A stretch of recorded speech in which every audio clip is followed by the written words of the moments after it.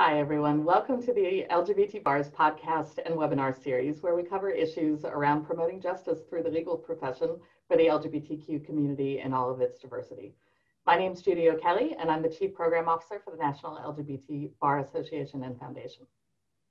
If you'd like to continue to hear content like this, please be sure to subscribe wherever you listen to podcasts to be notified when we release a new episode. And if you're watching this on our YouTube channel, hit the subscribe button there. Today, we're talking about voting rights in America, and we're speaking particularly for our audience of LGBTQ law students. I'm delighted to have two outstanding lawyers with extensive experience in this area as guests today. I'd like to first introduce Nancy Abudu. Nancy is the Deputy Legal Director for the Southern Poverty Law Center's Voting Rights Practice Group. In that role, she leads a team of lawyers, community organizers, and technical experts in protecting and strengthening the voting rights of minority communities and other politically vulnerable populations. Prior to joining SPLC, Nancy was the legal director for the ACLU of Florida and a senior staff attorney with the ACLU's Voting Rights Project. Welcome, Nancy. Good to have you. Thank you. Also joining us, glad you're here. Also joining us today is Laura Brill. Laura is the founder and director of the Civics Center, a nonpartisan nonprofit organization dedicated to improving high school voter registration rates. Laura is a founding partner at the litigation boutique Kendall, Brill & Kelly LLP in Los Angeles, and served as a law clerk to U.S. Supreme Court Justice Ruth Bader Ginsburg. She is a certified appellate specialist and has been a law school guest lecturer at Georgetown, Stanford, UC Irvine, UCLA, USC, and Yale, and publishes and speaks widely on legal issues, including the First Amendment, copyright, appellate practice, and the legal profession. Thanks so much for being here, Laura. Nice to be here, Judy. So voting is pretty much the most clear right and responsibility that we as Americans are supposed to have. It's core to what we all think of when we think about our democratic republic, to that whole idea of one person, one vote, representing our personal input to all these systems that govern our everyday life. And yet the actual premise of one person, one vote is still not being actualized, both because of barriers and sometimes because people just don't exercise that right. We're recording this today, October 22nd, with about a week and a half to go before the 2020 presidential election. And voting is pretty much what the country is talking about, and particularly issues about voting in a time of a pandemic, and in a time when it seems that attacks on our voting rights and fears about suppression are heightened. So we're going to be addressing the issues of the day, but we also want to make clear for everyone that this is an evergreen topic. We're not going to be resolving all the challenges that America is facing here over the next few years. So we really want to help law students in particular understand the range of challenges that we're facing in our country and how all of you can help in both now and in your future careers. So I want to kick us off today with some basic questions. You know, who's voting in our country, who doesn't, and why? And I'd kind of like to run this through thinking about kind of the life cycle of a voter and, you know, what they experience in our system. So I thought we could start by talking about, you know, what is keeping people from even being able to register to vote? Nancy, do you want to kick us off? Sure. Well, I mean, there are some requirements that can serve as obstacles. One is a voter registration deadline, which not everyone is able to comply with, which is one of the reasons why, in terms of solutions, folks have recommended same-day voter registration or automatic voter registration. I think another issue, which is one of the biggest issues facing a number of states, especially those in the South, is the issue of felon disenfranchisement and the denial of voting rights to someone solely because they have a felony conviction, and then re-enfranchisement laws that make it almost impossible for someone to get their rights restored because they can't comply. And the issues of compliance tend to surround financial obligations and the inability of people to be able to meet them so that they can be eligible to register and vote. So those are some of the issues that SPLC is working on to address, to focus again on solutions. All right, do you want to add to that? Yeah, sure. So the Civic Center, we focus on young people and first-time voters, and with an eye toward really improving voter registration in high school and civic engagement in high school. And there's a few reasons for that. Some of it relates to, you know, I think what your question is, Judy, about like what are the barriers, and a lot of the barriers for young people There are some systemic barriers, like what Nancy is talking about, that I can talk about in a second. But the biggest barrier is lack of civics education and just not being asked to register to vote and not being presented, with the opportunity. One of the ways I think about it is that in any sort of marketing campaign, people throw out the number of 7 touches, that you need 7 touches to kind of run a contact into undertaking a transaction. And for most young people, we're not even asking them to register to vote at all, much less 7 times, which is what should be happening. So that's, and what we see is for young people is that the biggest barrier to turnout really is registration and overcoming that as an obstacle. And young people have some, as a demographic, have some obstacles in terms of being highly mobile, some people being in college. And so that's just kind of, inherent in being in that youth age group. But there are some legal structures that really can make things challenging, like online voter registration is great, right? And it's supposed to make things simple, but most states that have it, you need a state to use the online system. And so a lot of young people don't have a state ID because they're not bothering to get driver's licenses, or they have any need for an official state ID, and their school ID might not be acceptable for an online system. So that's a big obstacle. And then even in some states, like I'm in California, and we have we do have online voter registration, but which has this problem with the ID requirement. We also have automatic voter registration at the DMV, but it's not working for young people. And what I mean by that is most young people who are getting their driver's licenses, they get their learner's permit at age 15 and a half, not 16. And so even though we have pre-registration, allowing young people to pre-register at age 16, the two systems don't talk well to one another. So the DMV people miss the pre-registration opportunity. And as a result, even in a state that is trying to have pro-voting laws, only about 12% of young people are pre-registered in the state of California. And we have among the worst voter registration rates of any state, any state in the country. So, we can come back later to talking about different opportunities, but that's some of the problems that young people face in getting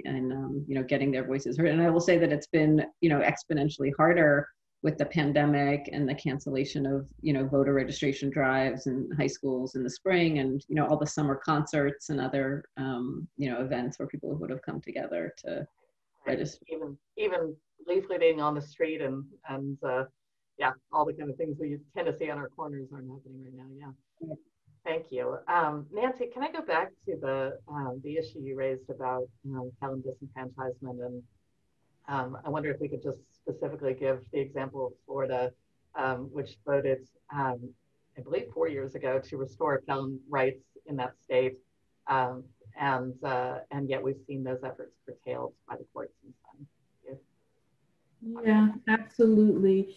And first, Florida has always been one of 3 or 4, depending on executive order, states that have permanently denied people the right to vote, meaning that in order to get your rights restored, you actually had to go through an executive process, or a place like Mississippi, for example, where you actually have to get an individual suffrage bill in your name. So that's why we focus on the South when we talk about the continuing effects of felon disenfranchisement laws. So after several really decades of unsuccessfully petitioning the state legislature to amend its restoration process, the Florida voters bypassed the legislature and initiated their own ballot initiative that got almost 65% of Floridians to vote in favor of a law that would automatically restore voting rights upon completion of sentence. And that's defined in the statute of the ballot initiative, prison, parole, and probation. What we had then, a couple of months later, was the Florida legislature passing its own law, Senate Bill 7066, that then what we believe redefined completion of sentence to include payment of legal financial obligations. And one of the many problems with this law is that there's so many people who exit the criminal system owing money, fines and fees that are automatically imposed regardless of the offense committed, and then victim restitution, even oftentimes when people don't know how much they really need to pay and to whom they should make those payments. So we, along with several other coalition partners, sued the state of Florida, arguing that this law was essentially a poll tax. It was requiring people to pay money in order to vote. We also tried to emphasize the level of wealth discrimination in terms of the law being a violation of the Equal Protection Clause. And then we focused just on due process in general. The state still does not have a centralized database to be able to provide information authoritatively as to who owes money and how much they owe, and again, to whom they should make that payment. We got a wonderful ruling in the lower court and the district court as to those three claims. I'll mention that the SPLC filed our own lawsuit in which we also raised gender-based claims. We argue that if you look even more specifically within the category of low-income women of color, you see that the wage gap disparities that continue to exist before, during, and after exposure to the criminal justice system prove that these women most likely will never be able to pay off these obligations and therefore wouldn't be able to vote. So we won on some of the bigger claims. On the gender-based claims, we not so successful, and actually we raised a 19th Amendment claim for gender, a very infrequently used constitutional amendment.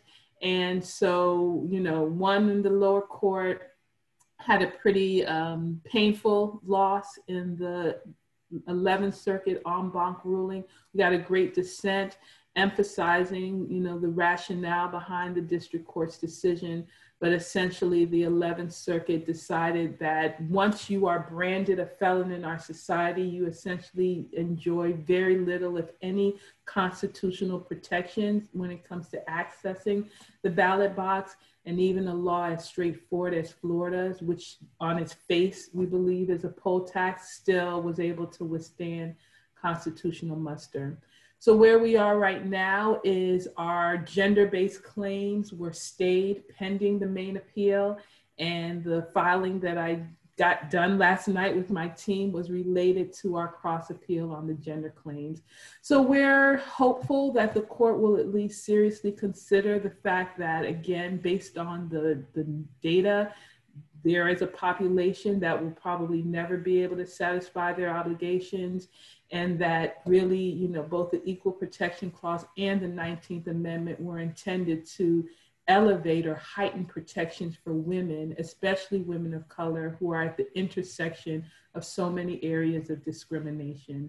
So we are continuing with the fight, but it was very painful, difficult to have to tell my clients, older African-American women who've lived in Florida for decades, that they cannot vote for the President of the United States on November 3rd. Thank you for that work. So I think we've covered a lot of the barriers that cause people to not even be able to register. You know, I think there's some other things that we're seeing in flux even right now. Registration deadlines are being questioned. I think Arizona is one that's still being litigated. One of maybe North Carolina as well. Is that right? I think there's several states where we're still questioning what the actual registration deadline is, and that may be being litigated for a while. But then, you know, once people are registered, for the people who are able to do that, what are the challenges that you see people facing just getting to exercise that right? And I think we can break this both into, you know, first voting by mail or by drop box for people who have applied to vote absentee, or in states like my home state of Washington, where you vote by mail as a matter of course. And then second, we'll talk about voting in person, both advance and on the day. So with respect to voting by mail, what are some barriers we see there in with regard to the application process and then even just getting it in on time? Yeah. Oh, I'll kick it off. I think some of this year, just the complexity and the moving targets, I think, are creating, big barriers because, the more people have questions and doubt that things will work out, the less likely they are to try.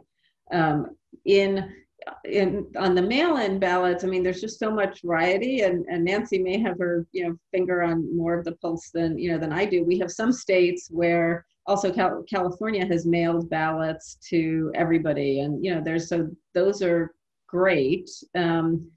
In Pennsylvania, there's a rule. I mean, just some of the complexities of these rules of like, does your signature match, or what happens to your ballot if you forget to put a signature on it, and will you have an opportunity to cure if somebody is questioning whether your ballot is really yours. So those are some complexities. So I was going to say, in Pennsylvania, there's a rule that there's like an envelope that you have to insert your ballot into, like a privacy envelope, before you insert it into the envelope that actually has the address of the registrar. And there's been a ruling that if the voter fails to use that extra security envelope, that their vote will not count. So, I think both the complexity, and just because of the complexity, it's very hard to provide education to voters about it in this very compressed time, because you have national groups that may not have the personal connections with local people and trying to do national education, and then you have local groups strapped for funds. But I think those are some of the complexities I see. Not then that I haven't even talked about voter intimidation at the polls. And in California, we have drop boxes, official drop boxes up in many places. And then there was a group in LA County that put up fake drop boxes that looked official. And I think they've changed some of the language to make them look a little less official, but doing kind of intentionally creating trickery and confusion is not helping things. And the courts ruled that as expressly not okay, correct? Yeah. And yet that group is continuing to keep the boxes out, as I understand it. Nancy. Yeah, I mean, I think when I think of the vote by mail situation, of course, we have to look at it right now in the context of COVID. So I look at it pre-COVID and post, and a lot of the post-COVID circumstances are only exacerbated because the issues we identified on the front end were never fully resolved. And some of those have to do with, number one, the failure for a lot of states to provide a cure opportunity. In Florida, for example, we found that there were a significant number of absentee ballots that were rejected because the signature allegedly didn't match. And then there was a racial disparity as well as an age disparity, where we found that African Americans, of course, were one of the highest purged or rejected in terms of the rate. And then senior citizens, who understandably their signatures have changed over the years. And then young people, especially for the group that Laura services, who may not have taken their first ever signature that seriously. And so there's a lack of consistency for future documents.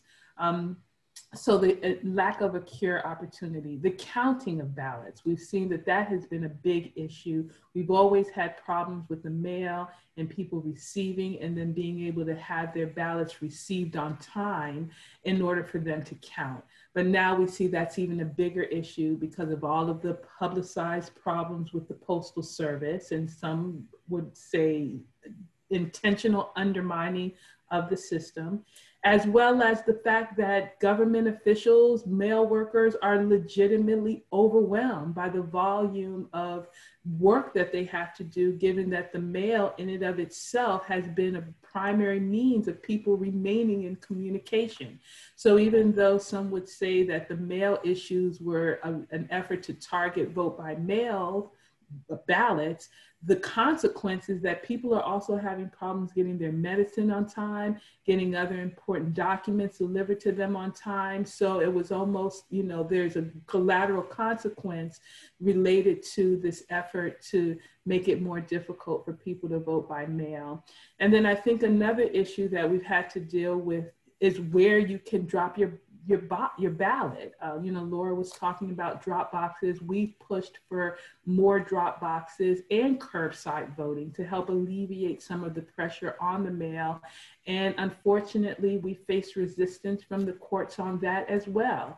Just last night, we got an order from the Supreme Court staying a very good decision we got out of a district court in Alabama, which instituted what Justice Sotomayor said in her dissent, a pretty modest injunction, just saying that if counties want to create a curbside voting, they should be able to do that without resistance from the Secretary of State, and the Supreme Court just stayed that. So now an opportunity that voters had to exercise their right to vote has been blocked with no real solution within the next week and a half.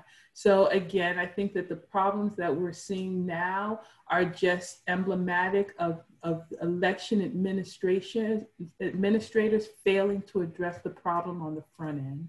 Right, and can I just add, I think Nancy, you put this in the context of things are being exacerbated that had been, have always been problems. And, I think we haven't yet mentioned Shelby County, but since this is a group of law students, I just wanted to, can I give the quick overview of Shelby County, which is, so the Voting Rights Act, of 1965 is our nation's signature voting rights law. And it had two main provisions, right? There's Section 2 says, states can't have laws that result in discrimination based on race. And Section 5 was a sort of a prophylactic measure that said with certain states and smaller, local jurisdictions that had a bad history of racial discrimination, those states and localities had to pre-clear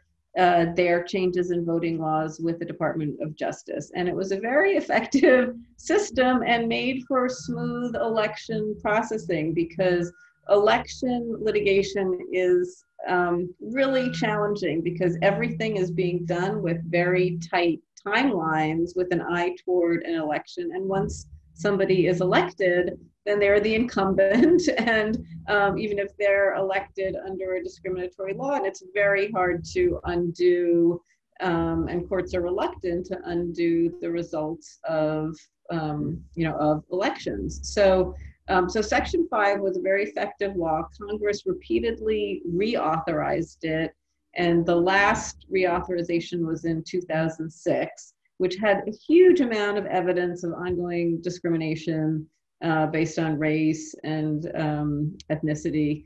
What Congress did not do in 2006 was the covered jurisdictions, they're called covered jurisdictions, were created by a formula, and Congress didn't update the formula in 2006. They relied on the original formula. And so despite all the evidence of ongoing discrimination, the Supreme Court looked at that in the Shelby County case and invalidated Section 5 of the Voting Rights Act, which has immediately created an opportunity for jurisdictions with a long history of discrimination of just going right back to the same practices. So it's Justice Ginsburg wrote a famous dissent in that and talked about made the analogy that throwing out the voting rights section, this was Section 4 where the formula was throwing out this portion of the Voting Rights Act because it was working was like throwing away your umbrella in a rainstorm because you're not getting wet. And that's what we're seeing right now, is we're really seeing the exacerbation of I think of Shelby County and things being just thrown into a lot of turmoil as a result. Thank you. And I mean, I can think of several other examples we haven't even mentioned. I know just yesterday the Iowa Supreme Court upheld a law that as we were talking about the curing problem, this was about curing flaws in absentee ballot applications on behalf of voters when the Division of Elections had the information, but it wasn't on the form. So now county auditors have to send the applications back to the applicants to correct, and with the time frame that we're on now, that's effectively going to mean thousands of people aren't going to get the ballots in time to vote them.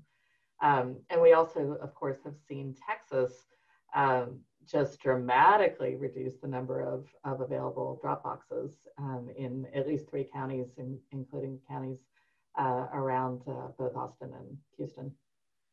So yeah, I think all those are the kind of procedures you're talking about that should be forced to go through some form of review, and yet are just sort of done more on a whim now, and in the wake of getting rid of that. And Shelby, thank you for that.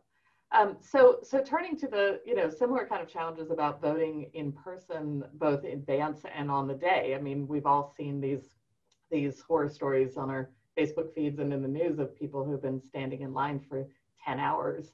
I mean, I have friends who've stood in line in Georgia to vote for 10 hours, anywhere from 6 to 10 pretty regularly. It's looking like it's starting to drop somewhat as the days are going by, but it's still very, very long waits in places, and mostly, as it seems, in places that are where predominantly Black voters live.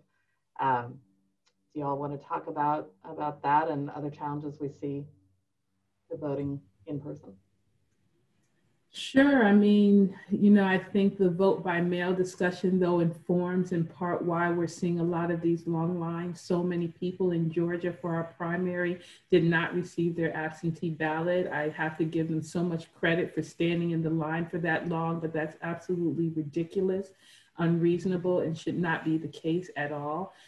So in addition to administration problems at the county offices, we also had problems in terms of poll worker trainings. I mean, can you imagine standing in line for hours and then you get up there and they tell you, well, we already sent you an absentee ballot, so you can't vote, or this is not your polling place, so you can't vote, or whatever it is. After all those hours, I mean, the likelihood that you're not going to lose it or just go home and call it a day, I mean, that's just the reality. So one of the things that we've been doing is encouraging people to make sure they get their ballots, their absentee ballots, because that's the fastest and still, we believe, safest way.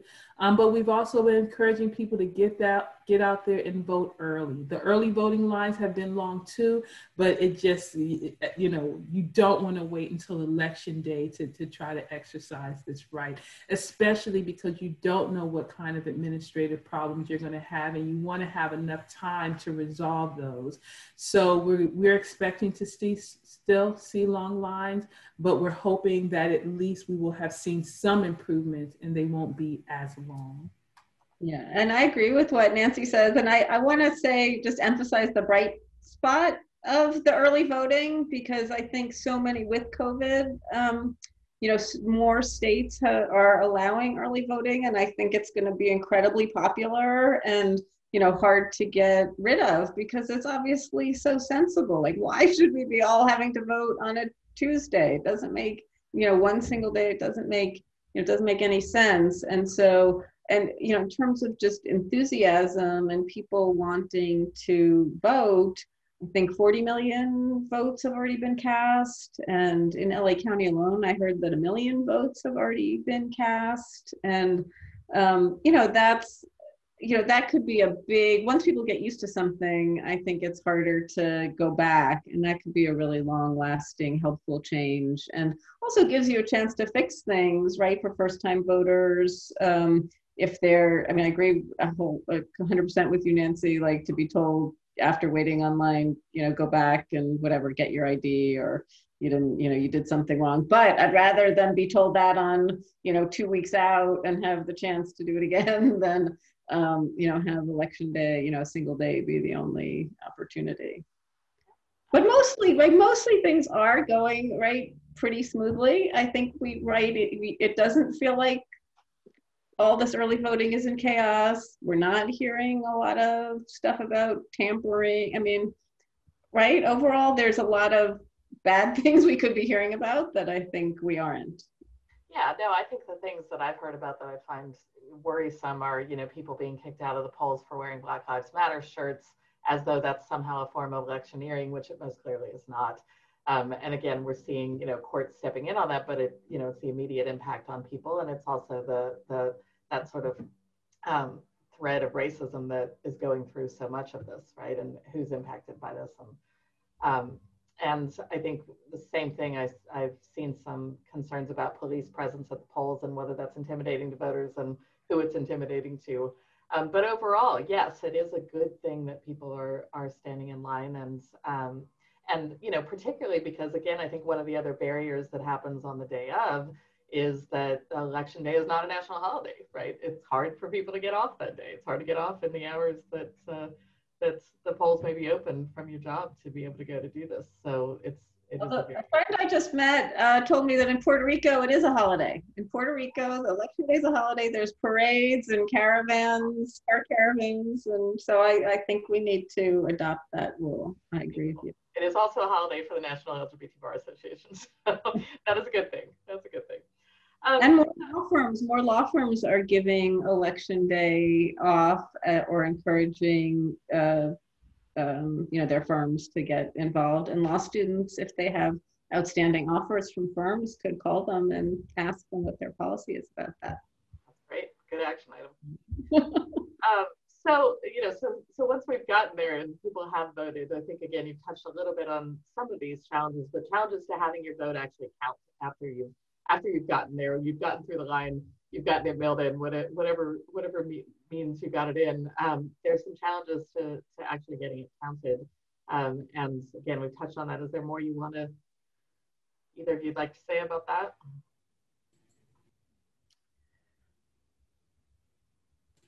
Well, I would just say, I mean, in addition to however you cast your ballot, making sure that it's counted, I think the other thing that we are expecting is that it's going to take a long time to count some of these ballots. So we are encouraging the public to just be patient. We want to make sure that whatever the election results that are published, that there at least is some legitimacy and some confidence that it was after as complete a count as possible. So that's where we are. And that's where we also are trying to support some election administrators to recognize that it's a big job.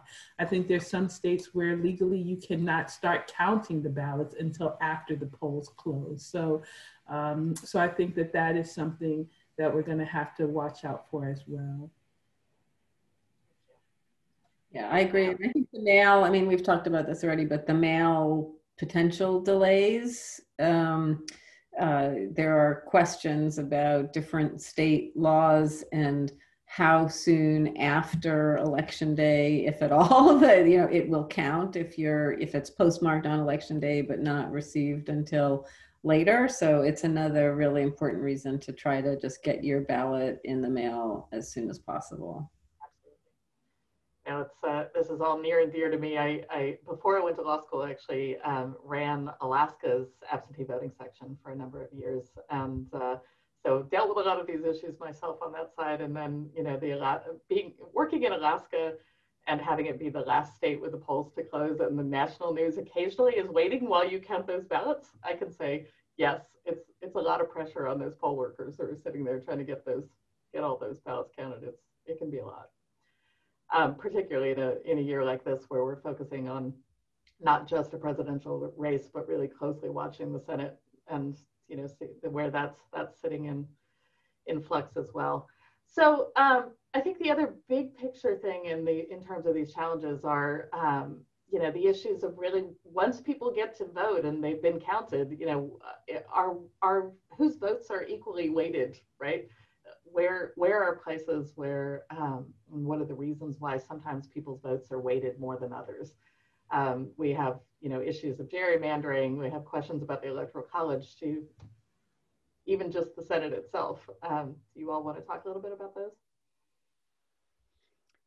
Yeah, well, it's, we like to think that we live in a democracy, and then, at the end of the day, some of these variations are very hard to accept on a moral level, right? I mean, I keep saying I live in California, but we have 40 million people here, and then you have, some smaller states where, and we're not competitive on the national, level in terms of which party is likely to win. So, it's dispiriting on the California side because it's hard to get as much interest in really important state and local issues because you don't have the same degree of excitement about a presidential race as you would if you lived in Maine or Colorado or Montana or Wyoming or something where your vote really, where you think your vote's actually going to matter in a numerical sense. And also, I guess Wyoming's not close, but the other states are probably going to be competitive and close. And then, I mean, you touched on gerrymandering, and there's two aspects. So there's gerrymandering could be in racial gerrymandering or also partisan gerrymandering. And the Supreme Court this year ruled that there isn't a claim. You can't bring a claim for partisan gerrymandering in federal court, although you still can, in state court. And then racial gerrymandering can result in, there's a remedy for racial gerrymandering in Section 2, but it can take a long time to resolve, and it's hard to prove those claims. What have I left out, Nancy? Or what else do you want to add? No, I think that's good. I'll break it down in two ways as well. One, in terms of the strength of your vote does often depend on the race at issue. So, for SPLC, we've decided to concentrate our work in Mississippi and Louisiana too, which nobody considers to be a battleground state. But there are places where we've seen more minority representation at the school board, city council, and county commission level, and where we're encouraging people to be actively involved. And then in those races, the extra benefit is that the voter gets to actually see and touch virtually now their elected official, whereas the congressional and even House, state, and Senate, they're much further away, even though they're impacting people's daily lives. So we're trying to increase voter engagement, political participation, starting at the local level, because I think the results are easier to grasp. So that's one thing. And then in terms of gerrymandering, I'm so glad that Laura started with the recitation of the Voting Rights Act, because I think that's where gerrymandering has really lived, in terms of Section 5 being able to block a lot of plans that were racially gerrymandered or had a partisan agenda using race as a proxy. And then we've also dealt with issues of prison gerrymandering. So we have an increased prison population that's being counted as people for purposes of redistricting, but when it comes time for them to vote, as I shared with you with respect to Florida, they're a ghost population. So there are a lot of techniques that could be used to dilute the strength of a person's vote, even when they go through all of the attempts we just discussed to cast it in the first place. Yeah.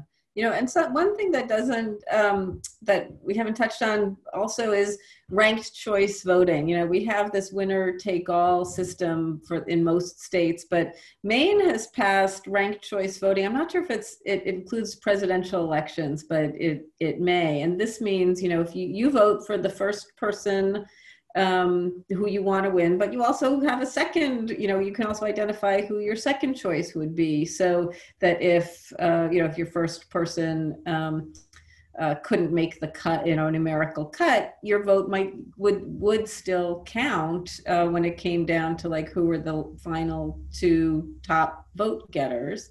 And I'll give California as another example, which is during the primary, we had an early voting period, and many people voted in the primaries, in the Democratic primary, where there were still a lot of contenders at that point, and they voted, and during the early voting period, people were dropping out.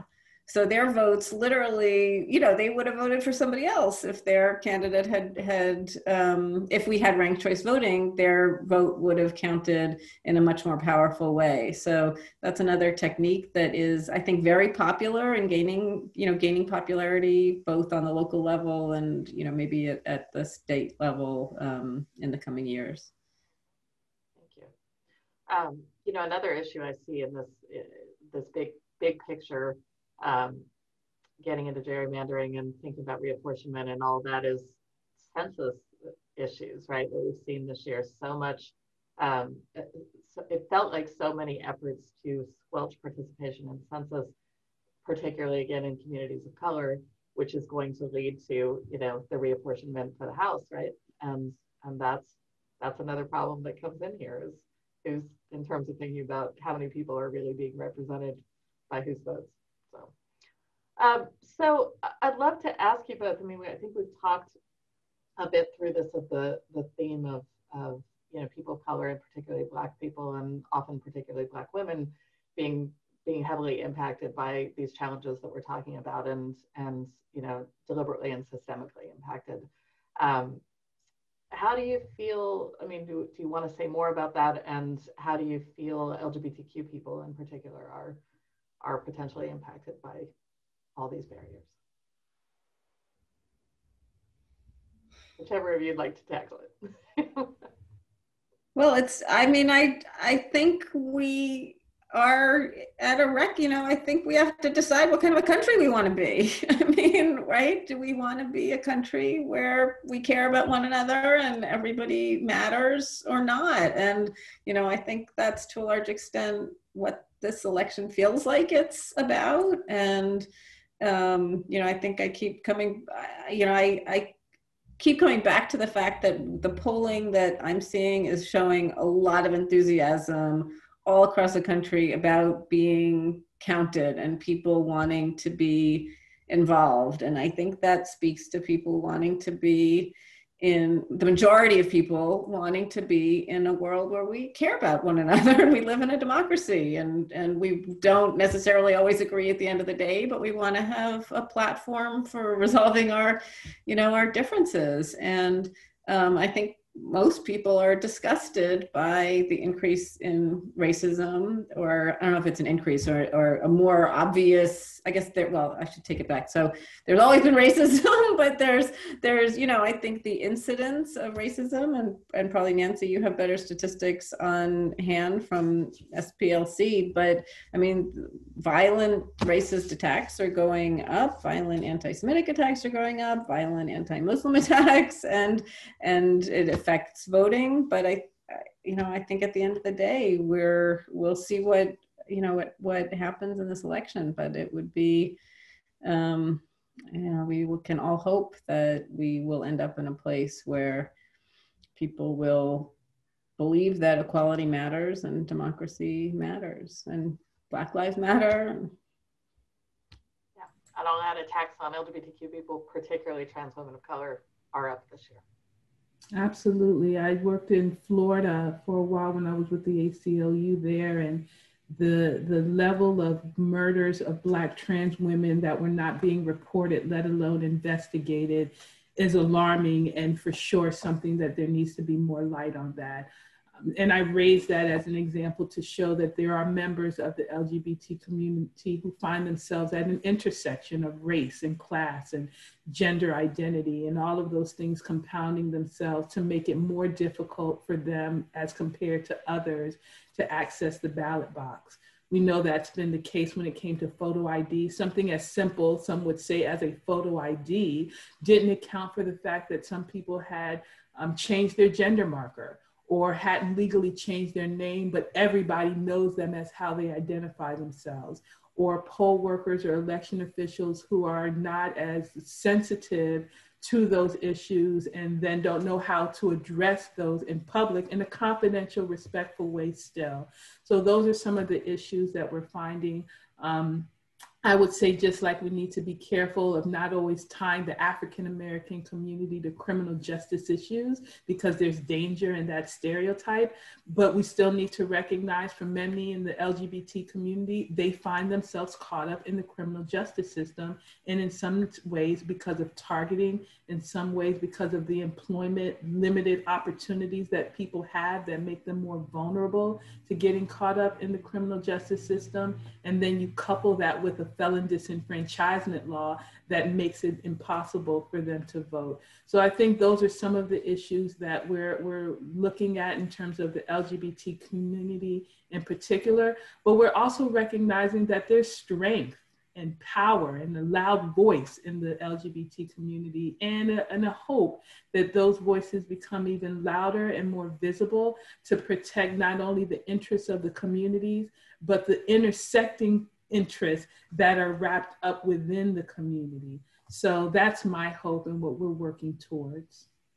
Yeah, and because just on the specific theme of LGBTQ people, because, you know, in ranked choice voting, I believe, could really help LGBTQ people because we're everywhere, right? We're not in a particular geography, except, you know, maybe in particular neighborhoods in some cities, but we're everywhere. And so if you had ranked choice voting, you could have, let's just say on a county level, you could have an at-large election, but still allow people from across the county who have a common you know, commonalities to group together to promote particular candidates. You know, so that would be a helpful, you know, a helpful change, I think, for people who, you know, from our current system. And I'll just mention, a couple of years ago, I was asked to if we could draw like an LGBTQ district, because of the difficulties that members in the community have elevating to political office. So again, when you think about communities of interest, even in the redistricting context, there's a lot of opportunity for creativity there. So again, just encouraging people to think outside the box in terms of how best can you assure political representation for yourself. Thank you. And I think that sort of turns us to the theme of you know, positivity and what we can be doing, right, in this, for our last 10 minutes or so of our call. One of the big themes you all talked about as we prepared for this call was the need for organizing, community organizing, and really understanding how to organize, and that's a skill that people need to build. Can you both talk about that and talk about how each of your organizations tackle some of these problems that we're seeing?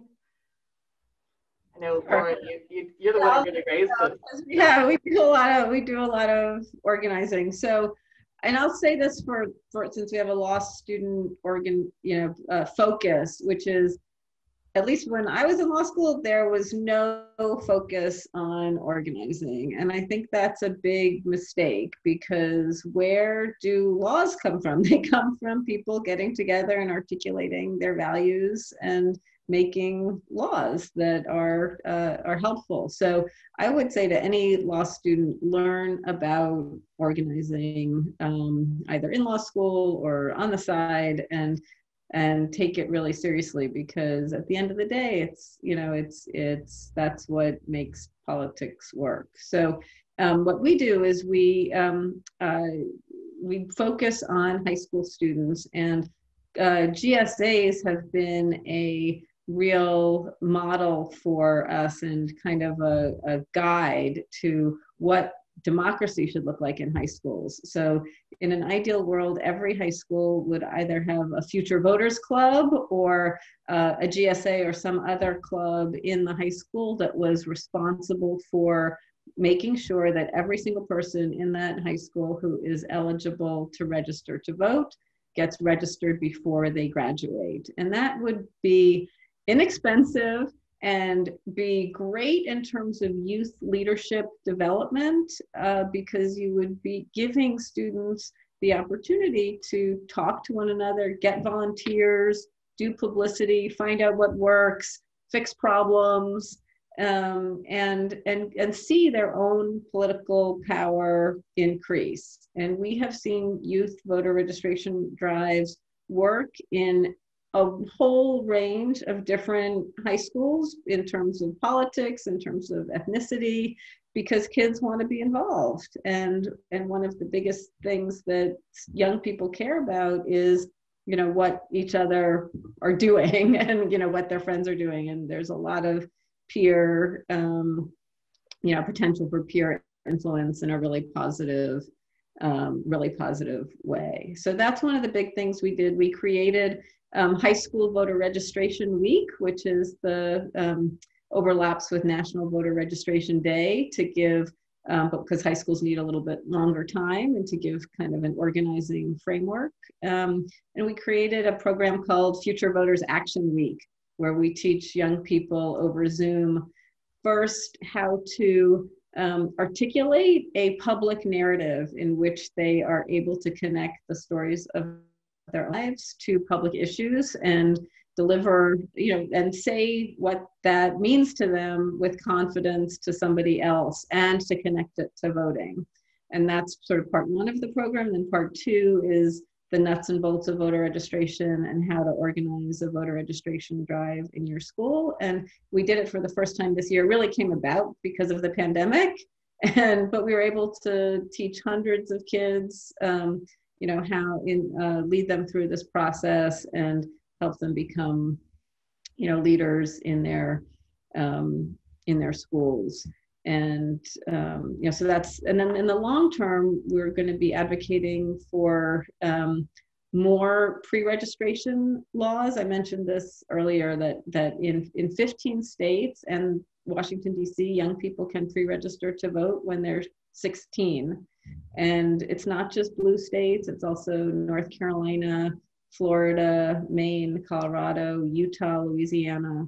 And so we want more states to adopt pre-registration at 16 laws, because those laws create a framework in which these student groups can flourish, and student groups can really make the most of those, you know, give themselves a 2-year runway in order to get their peer group registered. And we want better implementation of the laws that do exist. And so, for example, most states that have pre-registration laws, there's no funding, no budget, no planning, and nothing that is equitable in terms of ensuring that it's done in all high schools throughout the state. So those kinds of policy initiatives and organizing around those are some of the things that we'll be doing after the election. That is all great and gives me hope. And I think is a perfect example of how, if we're looking at voter suppression as the thing to be conquered, how we are dividing up the pie in terms of being able to tackle it based on our expertise and resources. So for SPLC, you know, we've adopted an integrated advocacy model, which includes litigation and advocacy, public education, along with the legislative piece. But I would say that, you know, even though they've all kind of been equal parts of the strategy, that I think we have to acknowledge that we're going to have to elevate the organizing piece over the next 10 to 15 years. And that's just because for our issues, the courts are becoming a little bit more hostile. And so although I don't believe in giving up on the courts, I do believe we have to keep these issues alive before judges, but that we have to build the community movement aspect of this so that we put the pressure points are coming from multiple sides, because right now they're just hearing a bunch of lawyers arguing, and for whatever reason, they're not really seeing the people we're representing. And as litigators, we have to do a better job at that. So examples of trying to do that is, for example, we've got for SPLC a Vote Your Voice initiative, where we've given grants directly to groups that have a proven track record of identifying, registering, and turning out voters, and then keeping them engaged in between the key election cycles, so that it's not like, you know, a month before the election and everyone realizes our democracy is at stake. Or that, you know, you see your politician knocking on your door 2 years later and you have no idea what this person has accomplished during their time in office. So those are the types of things that we're trying to address through voter engagement. And we're also trying to put more pressure on Congress to come up with some legislative solutions, like reauthorizing Section 5 or the coverage formula of the Voting Rights Act, so we don't have to sue on all of these issues and can nip some of these problems in the bud when they arise. So I'm excited about especially getting more young people involved in the process, because literally that is the future, and also trying to shift the paradigm in terms of how do we keep, again, voters engaged throughout the process and move away from this every 2 or 4 year interest in our electoral system. Beautiful. Yeah, and it's so true. I love that you're identifying that, Nancy, because there's so much frenzy and spending all that's very transactional, right? In the last couple months leading up to an election, it's like, okay, our numbers are numbers of voter registrations, and as opposed to building the community that you need to sustain it, and creating a community in which everybody votes, which I agree with you is a year-round enterprise. So, last thoughts here, I think, are, just what law students specifically can do. And I'll kick that off by just inviting law students to go to our LGBTbar.org website. And if you look at the programs tab, there's a Get Out the Vote page that has some resources, can help you with figuring out, how do you vote yourself if you haven't already taken the steps to do that. How you might be able to help other people to vote as well, and helping your colleagues at law school or people in the community in a number of different ways. So I encourage you to go look at that. And we've also been doing outreach efforts with our state and local LGBT Bar affiliate groups to help have them have the information and be empowered to encourage their communities to participate. What are the recommendations that each of you would have for how law students can help your organizations or just do other work themselves? I'll go. So I would say right now, between now and the election, I would say either sign up as a poll, if you're physically able to do this, sign up as a poll worker if your area still needs it, or do election protection work, meaning be a poll monitor or be on a hotline. And the Lawyers Committee for Civil Rights that we work with very closely has a really great election protection, nonpartisan election protection program. And so that's, I think, the number one. And encourage your law school to give you the day off, or or just take it off that day to do this work. There's obviously phone banking and things like that to help people get out the vote, but I think lawyers should use their legal skills to help. In terms of the Civics Center, there is such an absence of legal research on youth voting issues, and so we can use law student volunteers, especially after the election, to help us create state-by-state effective policies that high schools should adopt as best practices for doing voter registration in their school, because there's a whole range of different laws that affect it, curriculum, and law students that's one of the things we'll be doing after the election, and we would love law student volunteers to help with that. Yeah, I would echo all of those recommendations, and I really like the point about youth voting, because another rarely used constitutional provision is the 26th Amendment, and the claims that have been brought under the 26th Amendment related specifically to COVID have not gone so well. So yes, we know that senior citizens are more susceptible, but that doesn't mean that young people are immune. So there's been some equal protection claims related to age-based access to vote by mail. So I would say that is an area that definitely could use some development in terms of creating, young people as a somewhat protected class of voters.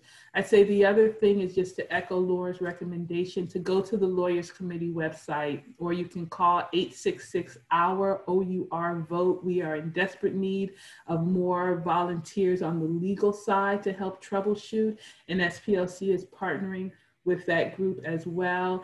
And then another issue for those of you on campuses who would like to increase your ease of voting is advocate for polling places on your campus.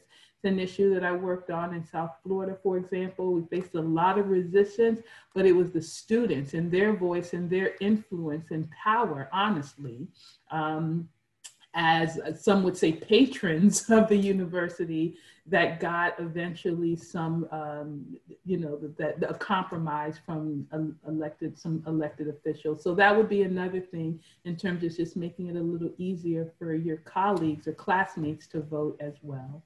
Yeah, and can I just pick up one more thing on that point that you just made, Nancy, which is college. There's a wonderful group called the All In Democracy Challenge, and Students Learn, Students Vote, that helps college students vote, and they do a lot of work like what Nancy's describing. But my sense is that they are not very well connected with the law students, and that there's a huge potential synergy if, so maybe the law students can take the initiative and contact the college groups that are also working on the campus and work in collaboration on some of those issues.